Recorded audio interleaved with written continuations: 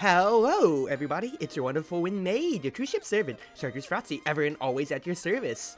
I am coming to you live from vacation on my work laptop, but it is April 13th, and my district just posted Season 3 April 12th patch notes just yesterday, so it would be remiss of me not to cover it, right? So, let's get on with my blind review of these patch notes, yeah? Good day, Strikers! We're here with more Omega Strikers Update 4.0. We got some new things tricked up for you, ranging from new friend lists, new awakenings, custom game options, and new gameplay options to every Strikers. Keep reading for that. This will mark the beginning of a new season, so even though I had been absolutely killing it on my offline series, actually breaking Challenger for the first time, that's where I'm peaking. I didn't get to mid-Challenger at all, but hey, I'm still very happy with getting Challenger, first and foremost. So let's see what's going on. New friends list displays current game status. That's going to be just really nice for more active streamers in this game, considering how I'm always just been a solo queue 99.9% of the time. Solo queue, solo queue, solo queue. It's not going to affect me much, but for everybody else, especially when you're waiting for your game invites in the lobby, that's going to be really nice. Really, really good. We'll out some custom games so your ping isn't high. Really nice once again, because even though, like, once again, I am just a ranked demon without a doubt for all of my content, fact is, the community, both overseas, like the Japanese community and just, I guess, like the more English community, it is super high focus on custom games, and especially for tournaments too. Yeah, these are really just good changes, quality of life overall. Good! W change, W change. Divergent base stats. Strikers now have different initial speed power stagger. Okay, let me read this all before I break it down. Each striker is currently on a tier of the new base stats, but these stats will likely branch out in the future. On average, strikers received an increase to their base stat to dampen damage-focused playstyles moving to 4.0. For example, in general, bigger characters will have more power and stature, but will be slower in contrast to smaller characters. These changes are also to help strikers develop their own unique themes and sharpen their identities. Also, this will serve as another balance over to us. Ooh, okay. Let me quantify out my thoughts on this. I have been a beta player back when it was trainings, which were basically like your awakenings, but it was just like passively you'd put them on, kind of like Call of Duty perks or so, before awakenings made their way over. And I hated a lot of the fan base because they really got used to the beta training system and whatever stuff like that. I remember a lot of people like trying to find like cool builds, meta stuff like that or so, and that was a really cool thing, but I think Awakenings were a lot healthier because it was fulfilling that MOBA aspect of building your items in mid-game and allowing you to have a lot more counterplay in the drafting and also like for the dev standpoint of balancing those Awakenings by a rotational basis. The fact that they are fleshing out these identities a lot more is really good, and I think it's a really good change for what it is, the 4.0 Season 3 update, because you have to remember, yeah, 4.0, so beta, Season 1, 2, 3, 1, 2, 3, 4, fact is in a lot of higher level understanding of Omega Strikers, and even my own series of School of Omega Strikers, there's a lot of role quantification for, like, you hear the term bruiser always brought out. That's like that's just like a pretty broad term, but I like to quantify things out for like, okay, what is a hard force striker? A striker who can hit the core with an ability and stun an enemy. So it hard forces the core past them. So like a Juliet dash punch, Etz's abilities, Zen's IA dash or whatever stuff like that or so. Those are good hard forces. Then you have more speed strikers, so the ones that are more inclined for dribbling, if you haven't seen my videos once again. So that would be Octavia, Kai, etc, etc, etc, stuff like that, who want to dribble and just force 50-50s on you, or just make it so you never touch the core.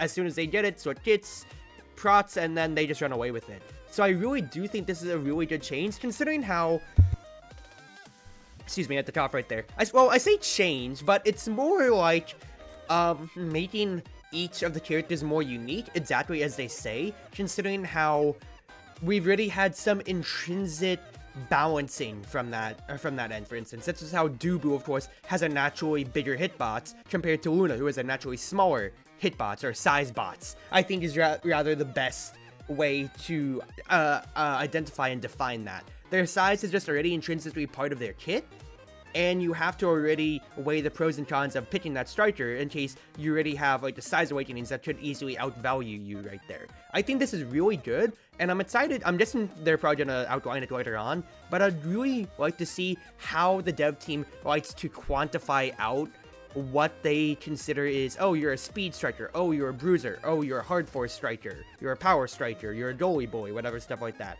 I want to see what they quantify that, and maybe I'll... okay, let's not get our hopes up. I might have to check it in-game. I do have it updated, so I could just easily tune into that for these fast rundowns, but I'll see how it pans out.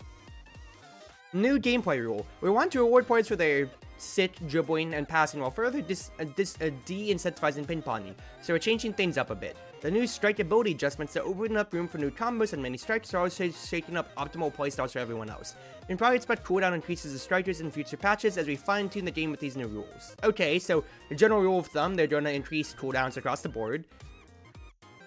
I think that's healthy enough. It makes, like, I think that's healthy enough just because of, like, natural power creep if they're adjusting things like these. Let me actually read what's going on. Hitting the core with an ability resets your strike cooldown once per ability cast. Interesting. That means it's going to further incentivize a lot more 2v1 scenarios. And what I mean by this is not 2 players versus 1. I mean situations when you are contesting 2 strikes over 1. It's incentivizing you to combo your abilities. So an Octavia primary, an Octavia has a strike versus like your strike. That's just a 50-50 straight up if the core's coming to, if the Octavia's trying to get the core past you. However, if she has her primary up, she could easily do something like strike, back then, season 2 before, it was like primary strike, strike primary. Usually it would be primary strike because she had a wind up to primary. But it's basically 2 strikes versus 1. So if you had no abilities, but she had her primary up, she's going to win. It's not a 50-50. She basically has everything at her fingertips. It's her battle to lose. Hitting the core with an ability resets your strike ability now, though, I think opens up a lot more room for error, especially if you have like Twitch Strike, for instance. For strike, primary strike, you basically can contest up to 3v1 if the enemy has no abilities, granted if you have enough room and if they ping-pong it back to you anyway. But I think this is really good for helping out in corner scenarios, both offensively and defensively, with helping you grind out those corners and incentivizing, once again, the general player base to take note of, alright, I have these abilities, I need to force the agenda and push the core to the goal mouth one way or another. I think that's really, really good change overall. Hitting the core with strike now reduces your ability cooldowns. Oh! So this is just better dribbling overall. One thing that I highlighted, and I think it is my most popular School of Omega Strikers video by a country mile, is my episode on dribbling. I don't think any of my other School of Omega Strikers videos broke like 300 views, but the dribbling one, and I think it's also because it's my first, I know is like sitting around the 1,600, 700 view range, and for really good reason, because it has so much applicability. Any striker can do it. It helps you offensively, defensively, midfielding, anything. Just like it helps every single position, goalie, midfield, forward. It helps you offensively, defensively. It buys you time for cooldowns. It lets you stall out death timers for your own team if you're losing members, etc. Stuff like that. Hitting the core with a strike now reduces ability cooldowns. I think this is going to be pushing the agenda for all playstyles, because hard forces will be able to get their combos up a lot quicker, so Julie just can dribble like maybe once or twice, and then she has both dash and punch up. Kai can easily wait out like with a dribble or two for his blazing pace and barrage to come up, etc. Stuff like that. I don't know how much it's going to reduce his ability cooldowns, so I might have to just be a little reactionary to this, but when I get back home and I get to play some Omega Strikers, I think I'll test this out, and I think it's really going to shake up how people want to play the game, because dribbling especially, a lot of people in the lower elos don't understand that, like, when somebody starts dribbling, you have to answer it one way or another, because if they are dribbling, they're dribbling with the intent of, I'm getting an advantage out of this, whether I'm stalling for an ability cooldown, whether I'm stalling for my teammate to come up and be ready to combo with me, whether I'm just stalling so I can generate enough energy to force a burst, a core flip situation. So it's got those applicabilities on with just the immediate physical ramifications of, I'm dribbling, so one of the defenders, one of the forwards has to come out and challenge me with their face, with an ability. If they miss with the ability, I got their ability out for free. If they challenge me with their face, that opens up a passing lane. And it's going to incentivize, I think, a very much more offensive metagame and force either the goalie to become a lot more active with helping out on the line, like the ranged goalies, the glass cannon goalies, certain IMEs, Lunas will have to challenge with whammies, with which pops a lot more, whereas more defensive-minded ones, like creation-based, like Atlas, Dubu, whatever, stuff like that, are going to have to really, like, communicate more with their strikers, their strikers and forwards to say, hey, you need to get in this phase, because if they get it, because if you do nothing, they're going to get to save all their resources to challenge me to a 1v1, and it's going to push a lot more of an offensive metagame for both, I think, goalies to be more productive in trying to help disrupt it, so that they don't get forced into a 1v1, and forwards to push this agenda or challenge this agenda so their goalies never get into that. I think this is a really, really interesting change, and depending on if cooldown traits are still going to be in the table, so I'm immediately thinking of if Sparks survive another rotation, that could easily be really stupid if Heavy Impact survives another rotation without being rotated out or nerfed, for instance, or of course at Prime Time, you could easily just drill Prime Time's in their drive, easily drill so much more problems, and it's going to open up a lot more combo routes that we've never seen before, or just pressure routes, but I will have to see about it. I think this is very much so a very good change. I just think it's like it's going to take the metagame to adjust for the lower end. For the higher end, dribbling is going to become way more stupid, and it's going to mess with a lot of people's mind game or thought process of saying, okay, Juliet used her dash. That's 14 seconds, but she dribbled twice now. Does she already have it up? Do I need to move up and challenge her before she gets to the corner? It's going to take some getting used to, but I think W change overall. Custom lobby changes. Can now choose starting Awakenings draft goals per set. How customizable? Very good in my opinion here. I think it's going to open up a lot more creative tournaments for if people just want to have really stupid situations such as, oh, let's have all starting Awakenings just be like size, or let's do like, yeah, theme nights or whatever, stuff like that or so. Great for custom content, great for tournaments if they want to run stuff like that or so, etc, etc, etc. I think that's just a really once again, really good change for what the basis of the general community is for, and especially for content creators, for streamers, stuff like that. That is everything that you're asking for. Custom lobbies are, I feel like, a good 80% of Omega Strikers content that I see brimming around Twitch, YouTube, whatever, stuff like that, and for really good reason. Season reset. Big changes to ranked are here. Rolling out, new season will feature all goodies we made before. Ranked rewards, Aqua Cannon Gold Explosion. This isn't a seasonal reward, by the way. This is for everything you'll unlock once you get Challenger anytime in the future. Oh hey! I got a Challenger Explosion! I think they're still using like the second place in the Omega Strikers tournament Explosion. But hey, that's really nice. Small little incentive. Top titles, yeah, I kind of expected that. Design color for anyone who reaches gold. A very low bar to entry for that. I know that like past stuff and whatever, or past games like Overwatch have lamented adding gold cosmetics or like yeah, gold gun cosmetics or like stuff tied to the ranked ladder. But for us in the Omega Strikers, a very much so smaller game, reaching gold itself as opposed to winning, like I think it was like 100 matches a year and like 3 premium credits, and you need 300 to get a gold gun in Overwatch days. Granted, I'm an old Overwatch 1 boomer, so I may be spreading misinformation online, but that's beside the point. A very low bar to entry, helps incentivize people, gives them a cool reward. For us, very nice. Emote reaching plat, emote for playing a bunch of games. The fact is, like, it's just small cosmetic things that aren't going to be really restricting to people far off, or rather, it's not going to dilute our player base. It's just gold. It's fine. Most rewards will be based on your season peak, but the titles will be based on your leaderboard position. Yeah, fair enough, so start standard with any other MOBA or whatever. Working on an external match history webpage for your track your progress. Ooh! Considering how CoreStar.gg has just really been our only resource, or one of our few only resources for actually watching our like ELO grind up and down and whatever stuff like that or so, but we've never actually had a dedicated match history. That's really nice. I like that. Good change. Or I say good change. Good improvements. Good additions, rather. Maps and modes. Okay, give me a second. I need to sneeze.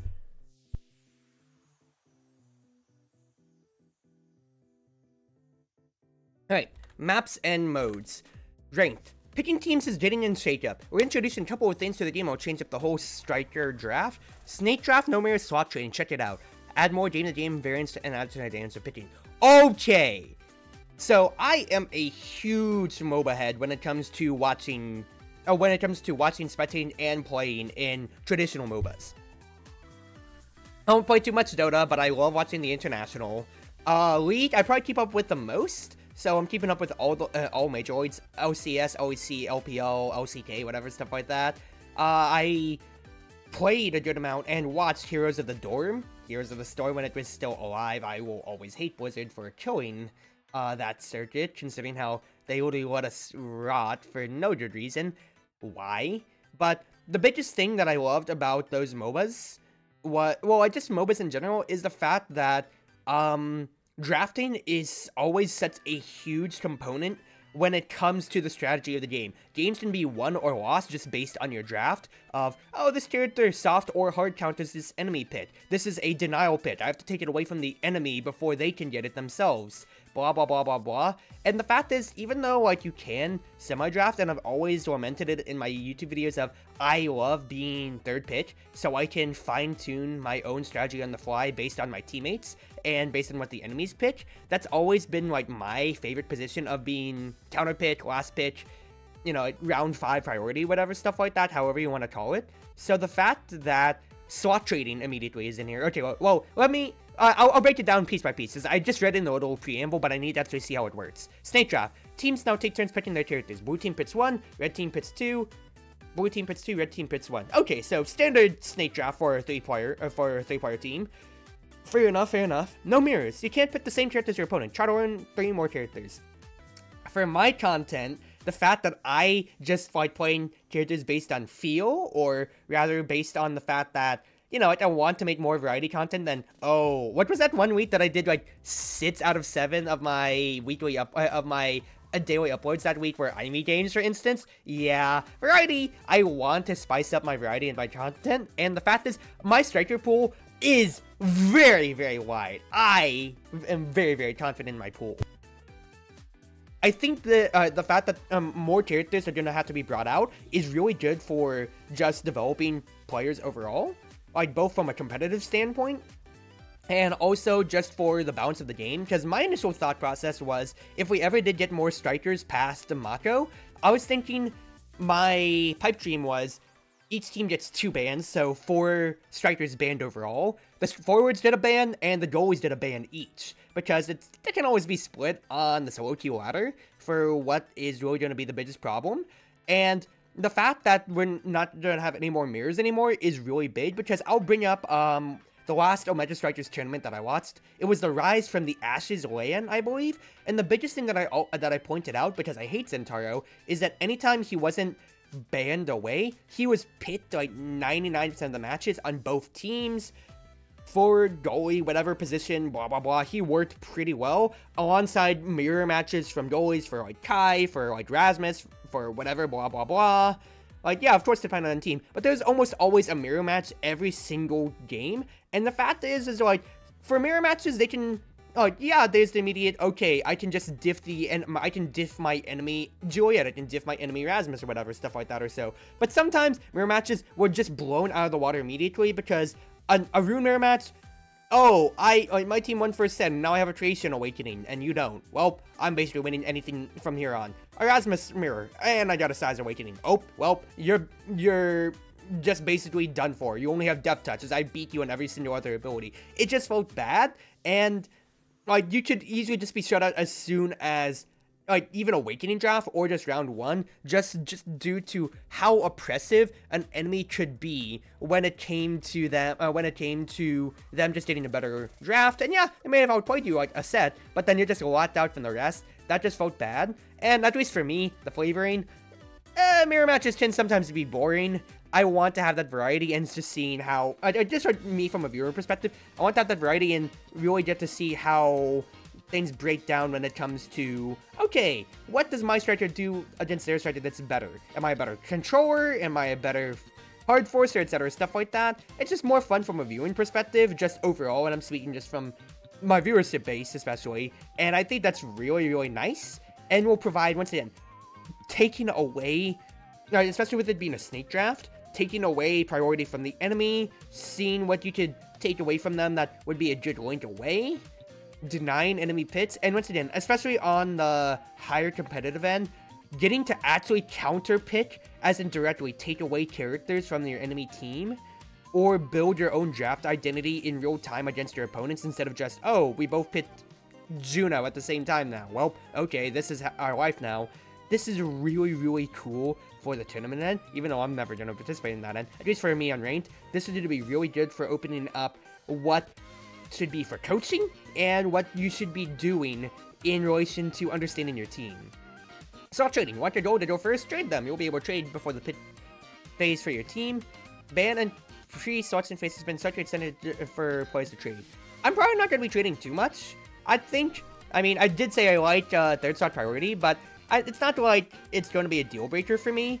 But if nobody else trades, I'll always take third pitch if I can. Because being able to throw a wrench in the enemy's plans with a good counter pitch for, oh yeah, it's like they picked Octavia or so I can pitch somebody super offensive to make sure she never gets to play the game, for instance. Oh, they picked Juno or something. Maybe I can pick Now or Atlas, somebody who can easily eat the Blobos, contest with their own creations, and not worry about the war of attrition, or be able to control the midfield just as much on them. I feel like those are really just good things that you can easily do in terms of just, once again, like I just said, controlling the enemy team, understanding, hey, what are their power points, and being able to come up with an effective game that can help you win set 1, and then from there on, try to snowball your victory.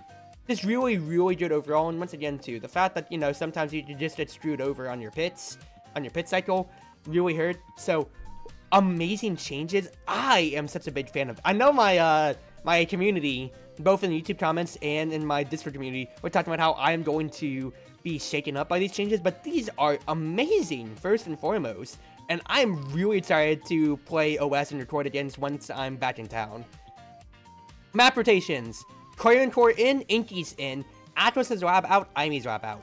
I think because they said above that they were buffing everybody's stagger, especially, that it's going to, that taking out what is commonly seen as two of the most offensive maps, considering how you could do so much damage with a good detonation of the gravity well in Atlas' lab, or just Imi's app existing, meaning that whole kills, cheese kills were way more prevalent, means that we're going to be looking at more control focus for when it comes to, for when it comes to understanding how the metagame works. Now, I say that when Inky's is in, but I think with just Awakening rotation and understanding more on how Inky's works itself, just because everybody's had a season enough to play it before it rotated out, I think we're going to just have to see how the combos work, because especially the striking, the ability cooldowns, is really going to change it up. But of course, I think still, without a doubt, Clarion Core is the best designed map in Omega Strikes, not just for the versatility, but for the fact that both teams have to constantly adapt on the fly.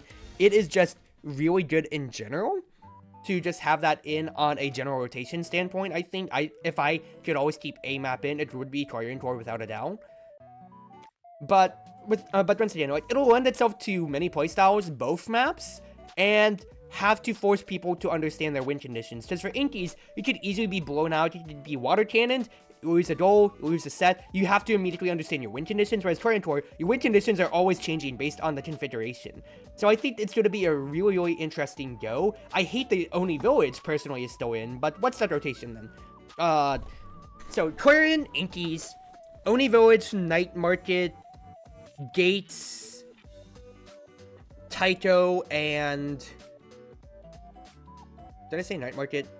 No, Demon Dice. So that's our 7-map rotation at the moment. Copy that. So the ones that aren't in are Atlas's, Imi's, Atten at the moment.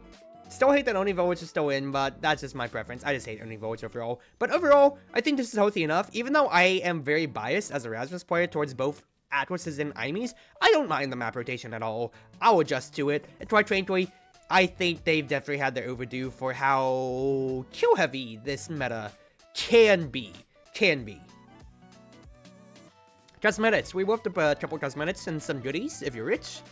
Big spender for 2 million credits. Interesting. New community name dates, emoticons, a gold Kazan as rank reward as before. Trading card badges, wallpapers. Ooh, well, that's gonna be nice for the collector. I might buy myself a badge or so by buying some cards. We'll see how it goes. Okay, finally, we get to striker balance. Alright. Let's see how it goes.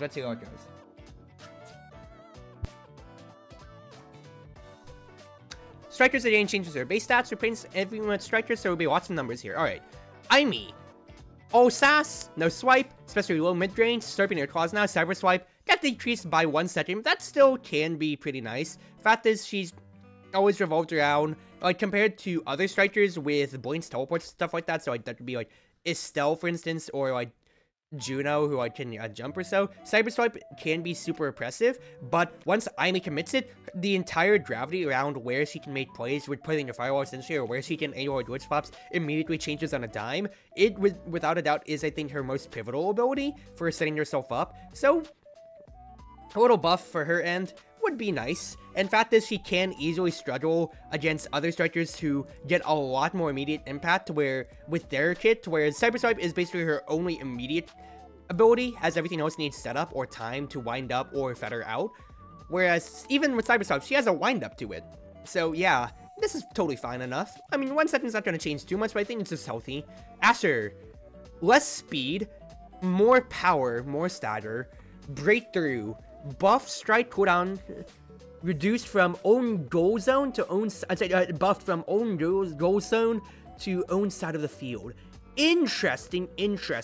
This is gonna help her just be that big body and contest as you'd want to. Because before, without a doubt, Asher's, or the general Asher game point is just switch kits, run away, beat the enemy out in a 50-50 or so, and then just 50-50 goalie with your 50-50 or 2v1 the goalie with your barrier beam strike, whatever, blah blah blah. Your breakthrough should even stun them, make it a 3v1. This will help her immediately help on the defensive side and help goalies a lot more. The power angle will help her own dash punches, her own dash barrier beam, blah blah blah, stuff like that or so. The hit and size will make it so she's definitely more of a juggernaut, so I do like how they're playing to more of what the original fantasy was of her, compared to where she basically is. I wouldn't say she's a glorified speed striker, she's that weird balance between soft force and speed striker, but I think this is a really unique identity that they're pushing with her now, of making it so that she can brawl out a little bit more, just especially so with her being a big looking body in the field when it comes to when it comes to playing against other like bruisers, for instance. So that could be like Zentaro or like Rasmus or like Kazan or so. She can sometimes struggle because as soon as she's displaced, it can be a problem for her to effectively use her abilities in a defensive manner to basically tit for tat hit back. So giving her just increased 25 power is going to make it so that you want to challenge her, you better have the stagger or the range to do so, and she can command just a lot more presence with her face now. I do like it, and at least for the breakthrough sides, the strike cooldown reduction did get hit too, but the fact that Asher, like, I'm thinking a bit about this from both forwards, falling back, or just goalie Ashers moving forwards, to make it so that they're not restricted to their own goal zone, but own side of the field, like goalie gears are restricted to your side of the field, not your goal zone only. I think that's a really nice change overall, because I don't see too many Asher goalies nowadays. I feel like when it comes to creation strikers, she's very much so, a creation goalie, so Atlas, Dubu, especially so, she's very easily outmatched. And when it comes to brawling goalies, dude, I've seen more Rasmuses and Kazans pop up, or, of course, right now it can brawl just as well enough, too. But I don't see as many Asher goalies, so I think this will help her out in her goalie pick rate too. Atlas, base stats, speed down, power down, stagger up. Interesting. So less power, making him definitely more defensive minded, making him exactly so with his bigger size, or slightly bigger size rather. He's not as big, but he still has a sizable impact. I didn't mean to make that a pun, but you know what I meant right there. Interesting, making him more of a juggernaut, fair enough. Going to impact him definitely. And quite frankly, unless you were already pressuring Atlas before for kills, it's not like you're going to get kills on him or celestial interventions out of him. You're looking to pressure his forwards more, so I think this is fine enough for bringing him in line with how powerful he has been. It's not like he's been overpowering, but he very much so does get to stop a lot of the hard force metagame, which has been, you know, prevalent enough for the biggest win conditions. Drek. Shotgun was developed and upgraded to his active camouflage. He shifted some of his power towards the secondary to help him relieve his dreams as an assassin when he ambushes his opponents. Fair enough, because especially so you just used Xenocloak as a tempo play, kind of like a poison pace more often than not. Not as much for the mind games as I'd think, just more for the speed boost, or not even, I say mind games, even just for, yeah, that assassin potential, which I initially thought Jet was when I first started playing. More speed, less power, less stagger growth. So they are playing more into that assassin character of him, of making it so that he is not going to be able to brawl back as much as he'd like against enemies. Instead, he is looking to just deal his damage, get in, get out. And especially with his power being hit too, yeah. Lock and load being hit as well really hurts, but that is, I think very much it was aimed at the very higher end of the metagame. Because once again, like, lock and load is easily one of the best abilities in the game, just for it is a ranged 50-50 at any situation, and it forces people to have to position themselves knowingly with their body in front of the core, for instance, or wait out strike timings, which can easily displace how they want to start an offensive push or something or so. Xenocloak, rework. Become invisible and gain 50% speed for 1 second. Using the ability during this invisibility will reveal and make this ability hit 25% harder. Tooltip is wrong, don't worry. Okay, interesting enough. I think this will help further his ultimate combos with Xenocloak, ultimate hit, have that burn going, and then if you want to lock and load 1, 2, get somebody destroyed. But I think this is going to be really good for singular targets, because the big things about lock and load being a good ability is that it's a ranged strike, it is a 50-50, and if an enemy decides to eat the pellets to protect the core so they can keep pushing it, that is hitting their stagger, even if it's lower now, thanks to the base stat adjustments.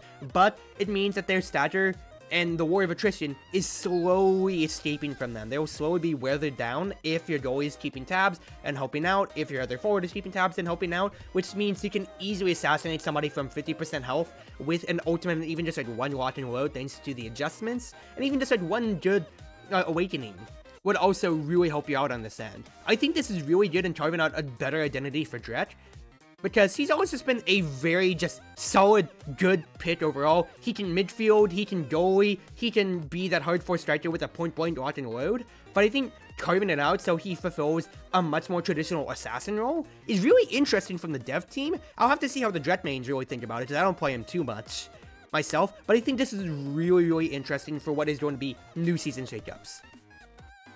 Dubu. In addition to his base stat changes, Dubu is getting his old larger strike size back. Yeah, there you go, you can exactly see, yeah. Strike size was a member contentious considering his bigger hitbox, so interesting.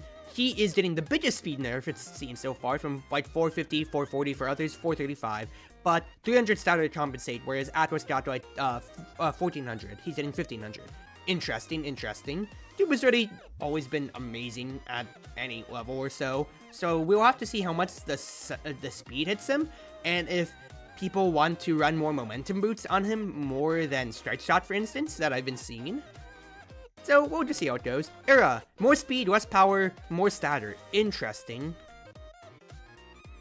Bewitching Beam is plus 70 power instead of plus 70% power. Wording difference. It's not like I really saw too many allied Bewitching Beams for the power. It was just more just for the range, you know, strike potential and everything like that. So we'll have to see how that really impacts things, all things considered. But making Era define speed striker exactly so.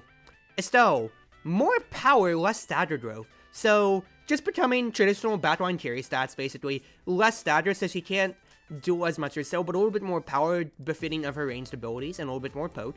But fair enough. Kind of expected something like that for her. Finny, more speed, less power.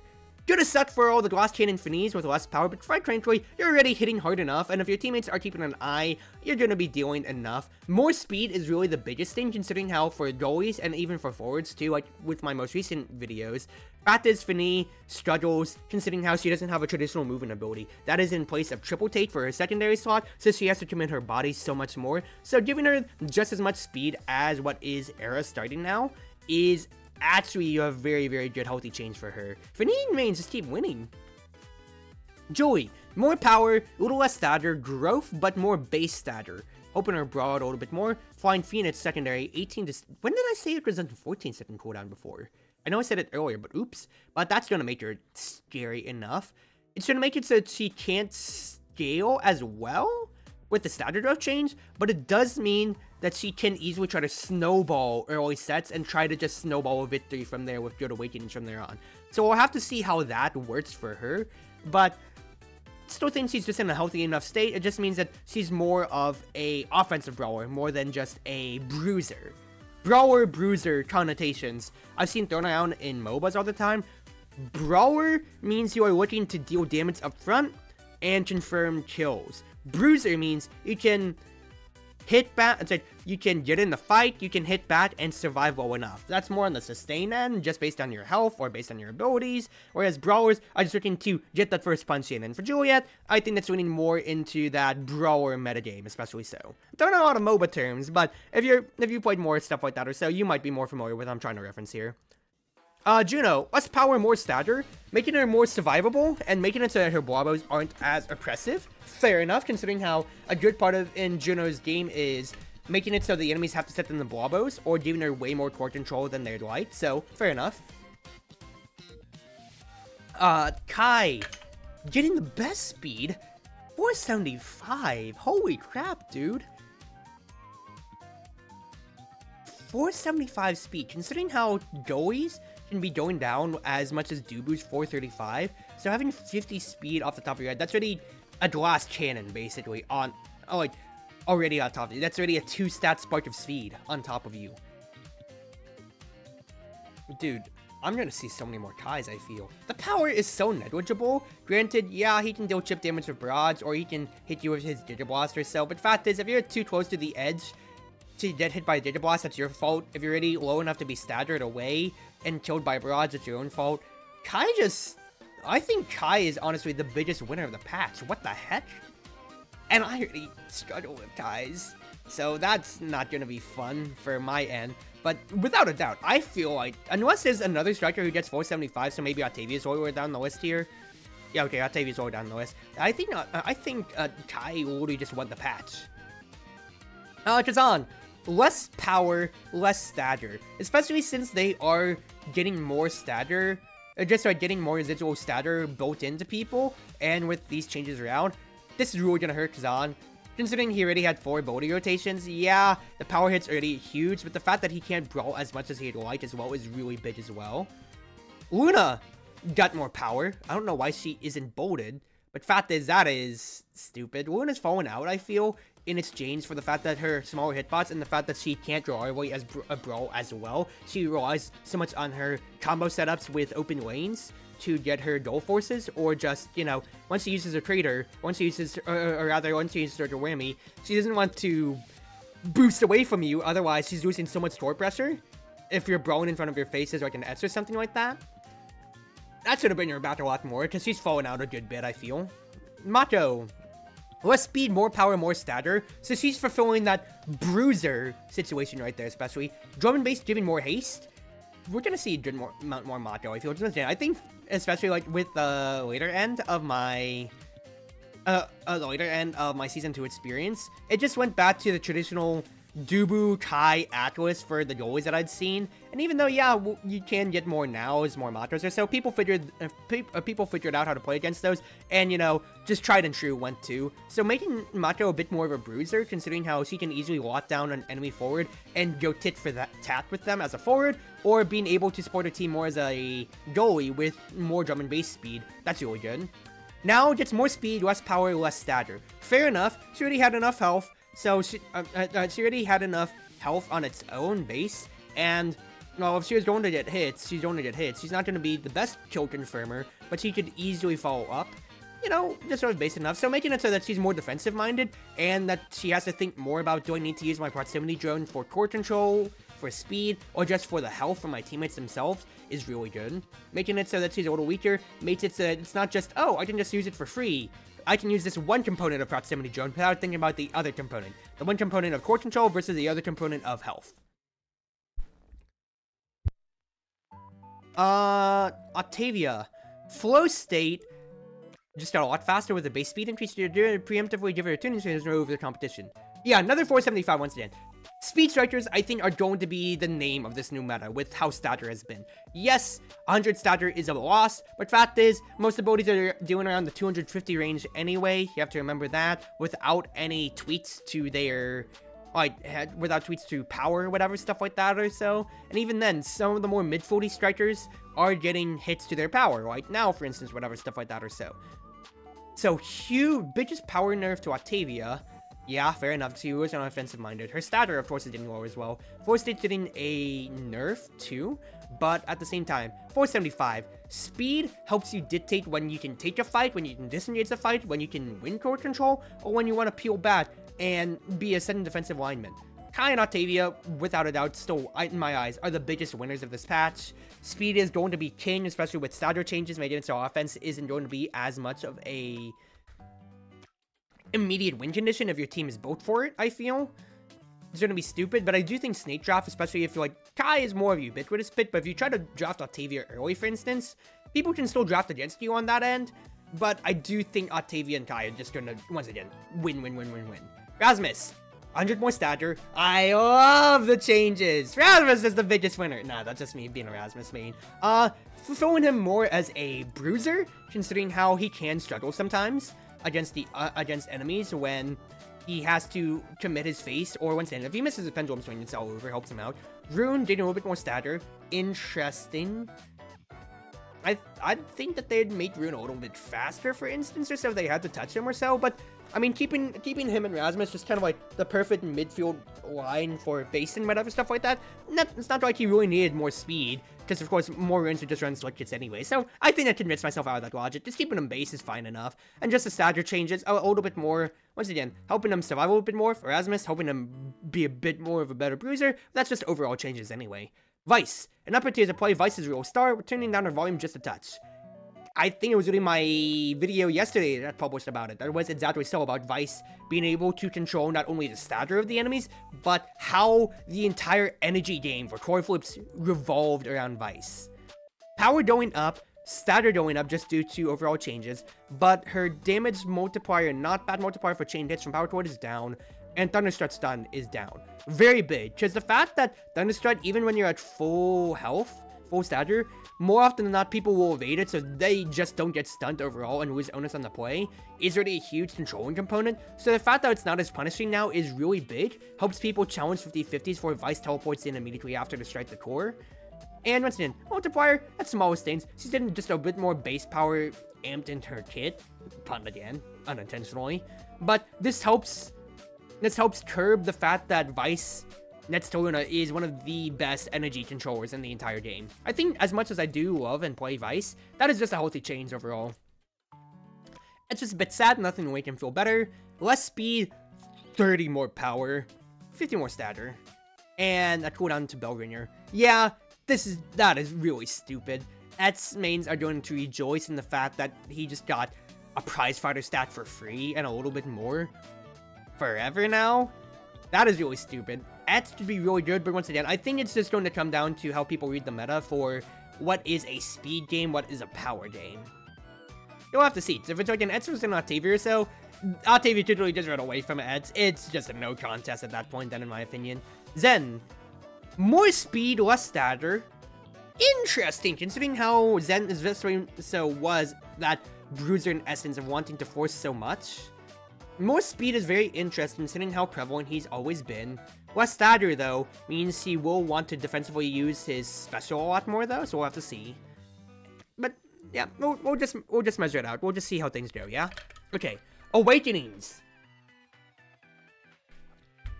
All Sparks are rotated out. I still never got to assemble with Zodian any point of my Magistrator's career. Oh, rest in peace me. But healthy enough, I feel, if you're going to be rotating a lot more things in.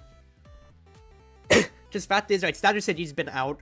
Orbs, maybe? Can we get Orb with Zodia in, for instance? Built Diff is out, Stature Swatch is out, Fighter Fight's out, Glass Cannon's out. So immediately, what rings to me is these two. Fighter Fight, of course, was just used more for the budget switch kits component more than the actual fight or flight, but it still was a defensive trait. Stature Swatcher going out means that Unstoppable is the only trait left in for defense, basically, because we had, yeah, Stature Swatcher was in, Spark of Resilience is out. With Spark of Resilience and Stature Swatcher out, unless we get new defensive awakenings, you really just only have Unstoppable left over, so more base stature, but less ways to basically say, oh, now you can't kill me, because Stature Swatcher was very much so a awakening that could turn the game and deny a complete win condition. It was a game winner on its own, without a doubt. So the fact that it's going out means we're going to have a huge shakeup. Both diff, I mean, we already had the one that replaced Super Surge. The big 3 that replaced it was already impact abilities going up, already have heavy impact itself, so fair enough. Glass Cannon was also a huge game, turning on its own, and was its own minigame, separate win condition. I hate to see it rotated out, because I do think it's one of the best balanced awakenings, and one of the ones that always was a ticking time bomb on a team's head, whether they had it or the enemy did, so it sucks to see it gone, but let's see what they got. Reptile Remedy, new. Gain 350 stature, and heal 3% missing stature per second for 3 seconds whenever you strike the core. Ooh! I like this! I just talked about how we had 2 survival awakenings rotated out in Status Swagger and Fight or Flight. Actually 3, because Sprite of Resilience too. So the fact that we have one, which is entirely posted on the whole basis of attrition, is really, really interesting to me. Because you immediately think to your midfielders, who, once they are started out, they have trouble playing to their position, playing to their role, and it really sucks for them. So I'm thinking for like an Estelle that gets staggered out, for a Rune that gets staggered out. So the fact that you get, whenever you strike the core, you can immediately buffer yourself back up. Considering how the only percentage traits that the only percentage awakenings that ever, or gear awakenings that ever worked on percentage of health was Siphoning Wand and Stinger. So the fact that we have a defensive one that will get your stature back by percentage, well actually Vicious also by percentage too, but you know what I mean, while also giving you health, but Vicious is a gear, this is Awakening. I think this is an amazingly designed Awakening here, because it's not like Status Swatch where you are just immediately going to lose. Oh, I accidentally hit this enemy below 50% HP. Now he has increased stature gain and speed without a doubt. That is just a lose-lose win condition. This one here makes it that you have to still be involved with striking the core, but it rewards you for doing so. And it's, once again, a really good mind game back and forth of pressuring the enemy so they can't get back to full stature. I really like this trait. Minor Colossus, gain 15% size and 1 power point per 1% bonus size. So, reading off the top of the dome, 15 power, 15% size. We just had both different rotate out, so this is the replacement, just thinking about it. So, we have Demo, we have Among Titans, we have Powerhouse. Could be really good for goalies, I feel. I think this is more of a goalie inclined gear, or just a snowball gear. If you already have somebody taking Among Titans for you and you're in Ets or something like that, you just run away with it, for instance. Really hurts for the enemy. I think this is just a win more, or I think it's a goalie or a win more awakening. Don't know how I feel about it, but I mean, it's power versus a 5% scaling that you get from both diff. So I think we'll just have to see, but otherwise it's just both diffs rotate in, rotate out. Rampage, gain 5% size. Whenever you destroy or assist in destroying an enemy barrier, gain 7.5% more size. Lose additional size when carried in between sets. Huh.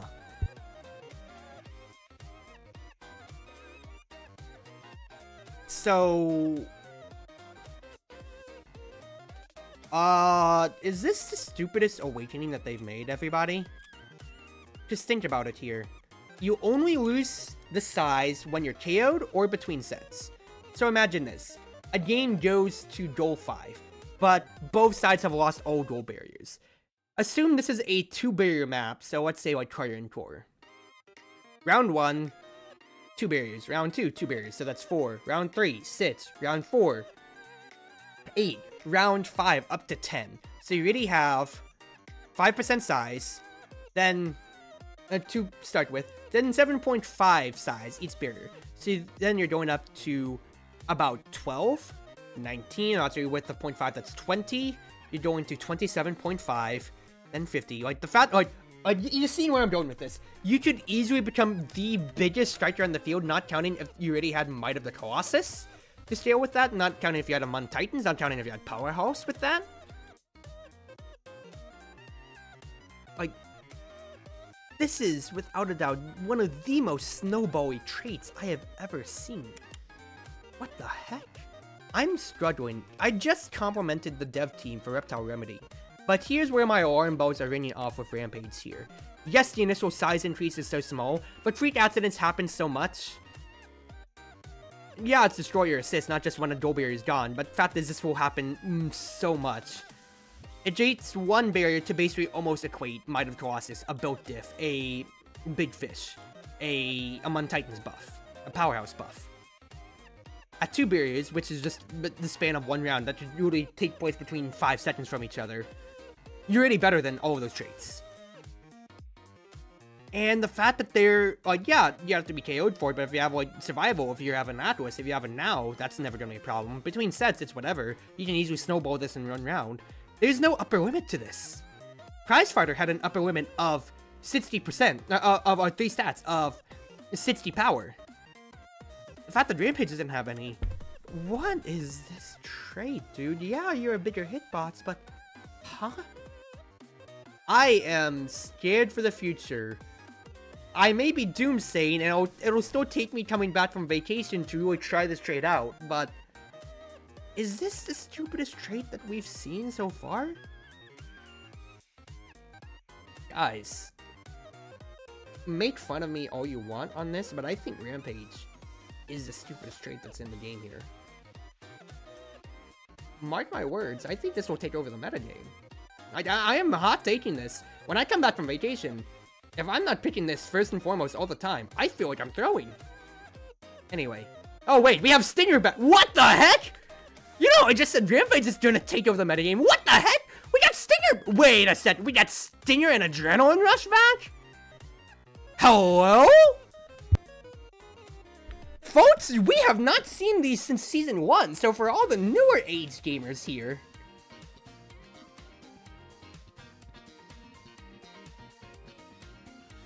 Stinger... I said Glass Cannon was, I think, the most balanced trait, but Stinger was, without a doubt, my favorite trait out of Season 1, and was the biggest crutch because nobody understood how to battle for attrition back then. And the fact that you could just deny... Remember, when this was when Big Fish was in Awakening as well. Big Fish, Spark of Resilience, etc. And Unstoppable back in Season 1 days. The fact that you could just easily deny so much enemy defensive scaling with just this one Awakening. Just with it being burned was really stupid. I do think these are really good balance changes, but the fact that it was just any hit meant that you just dealt 10% HP, meant that 2 hits basically turned to 3 hits from any of your abilities was really stupid. So the fact that they quantified that light hits only deal a small burn, whereas normal hits are doing less of a burn, are really stupid. No wonder stats multiple players apply to the same target. Yes! Okay, really good for Stinger Awakening, for Stinger opening Awakening pits, or back in Season 1 to where the 8th Awakening in draft was infinite, so Stinger games were just stupid. Really good changes, but this is the key offensive trait, and it still is really good in my opinion. It's still, 12 to 10% is still 2 hits still convert to 3 on average, and with, you know, a stagger being changed across the board, I think this is just healthy enough. It's a really good trait without a doubt still though. Adrenaline Rush, speed range from takedown 100% to 40%. Without a doubt, you cannot have 100% in the current metagame. Cooldown refund on takedown 5 to 10 seconds. I think that it's a really good change, because if you remember, those of you that haven't played with Adrenaline Rush, your cooldowns are decreased by 1 second. And when I say that, it's not by like 1%, it's literally, your cooldowns are decreased by 1 second entirely for the rest of the game back then. So it was... like Juliet's new Flaming Phoenix, 16 seconds now, it just become 15 seconds no matter what, and then your cooldowns would, your cooldown traits would stack on top of that. So that was really stupid back then. So the fact that they're making this more of, instead of it just being, we gotta kill, now we can convert with speed and just outstrike the enemy, now that they're making it a trait all based around, you can commit your abilities to confirming a kill, and then you get them all back to then convert your goal advantage. Convert the advantage to the goal barriers and then to the goal itself. I think this is a really healthy change for Adrenaline Rush, and defining, once again, this patch is all about defining where striker roles are and how your build should be. I think this is a really good change for Adrenaline Rush coming back. This is, once again, kind of like I said, Glass Cannon, kind of like what I think Rampage will be. This was a game-winning trait all on its own back then. Stats on stats is bad, so pancakes, yep. Speed stacking up. So with Rampage, of course, with the Recovery Drone being in the game as well for size, that is all about until you're KO'd. Prizefighter's still in the game until you're KO'd. Stats on stats until you're KO'd. So that could be very volatile. And then we're getting Stagger City back. Okay, fair enough. So The fact that Sparks took 5 Awakening slots out of the 40, whereas Stature City only takes 3 and can still be laterally built, will be interesting. I do think with the stature changes overall too, it will help out with some goals. Like, it'll be a shore up for, say you're Octavia struggling and you just need some stature to help you out, then yeah, Stature City's here. But for the characters who have a lot more stature, so your goalies like your Dubu, your Atlas, getting a reverb is more for your CDR, which is going to be really huge, for instance. So it's not just as dead of a water pit as a Spark would be sometimes in some situations. Heavy Impact. Heavy Impact had quite the impact on last patch, returning down its cooldown refund capabilities to bring it fully in line with other Awakenings. Cooldown refresh 35 to 30%, match to cooldown refund 7 to 3. Very healthy change considering how stupid, of course, Heavy Impact is Vice's guitar. She worked the best with it. It was the stupidest Awakening for her, and the fact that you could just cycle your entire kit was really stupid too. Very healthy change. Heavy Impact was just, once again, its own trait. The fact that you'd want to deny that so much on Awakening Draft 2. Magnetized 1.5 to 2. Ooh, they're bringing it back in line! My favorite trait of my favorite gear of Season 1, considering how I am basically exclusively a Soot Kits or a Siphoning Vicious enjoyer. The fact that they are bringing that back in line with Soot Kits is really nice, and that's, ooh, I might be picking that a lot more, because I loved it so much, but Soot Kits just without a doubt outpaced it so much. The fact that it's 2-second speed buff now means that counter presses, counter attacks, or being able to transition from offense to defense, defense to offense for your mid-fielding role that is really, really big. I do like that. Quick Strikes. Less cooldown, because of the fact that dribbling's going to be way better now, but more energy. So it's your de facto energy trade. Yep. Building, I think that was the bigger thing with crit strikes, not just your faster strikes, but the fact that you just basically turned, I dropped my phone stand, turned the entire energy game point on its head. Really big. Stature Swagger, getting debuffed on its way out, because of course you could have that in custom games, fair enough. Yep. Strike Shot, nerf to a cooldown by 1 second. Fair enough. Yep, fair enough. Team Player getting tightened on close to medium. Yeah, I can understand that, considering how you could sometimes just be super amazed by the speed and then just not get anything out of it. Timeless Trader getting buffed. I don't know about that. I mean, it's still a really good trait, so we'll have to see how it goes. Unstoppable, getting better buffed. I think this is fine enough. Unstoppable was just already its own good trait by itself, but the fact is that, with 3 defensive traits going out, and with us basically only having 1 coming, actually 2 coming in, the fact that it got a little bit more of a buff means it's shoring up its own defensive lackiness. Fine enough, fine enough. And then just Bud Fits from there on. Chasing Vicious with Disappear point had too much duration duration. I did see that bug every now and then. Obscura no longer adds multiple stats onto staggered, and now treachery slows. Very, very good, considering how the slow zones were one of the most crucial parts about the Obscura configuration. But the fact of you didn't even have to kill an enemy, you could just leave them stuck in that zone forever. And now it makes it a lot more important to conserve your energy, or just to not position yourself or waste your blinks if you do get stuck in there. Proof consistency of Aster special once it's deployed. We always have an Aster consistency patch, let's be honest here.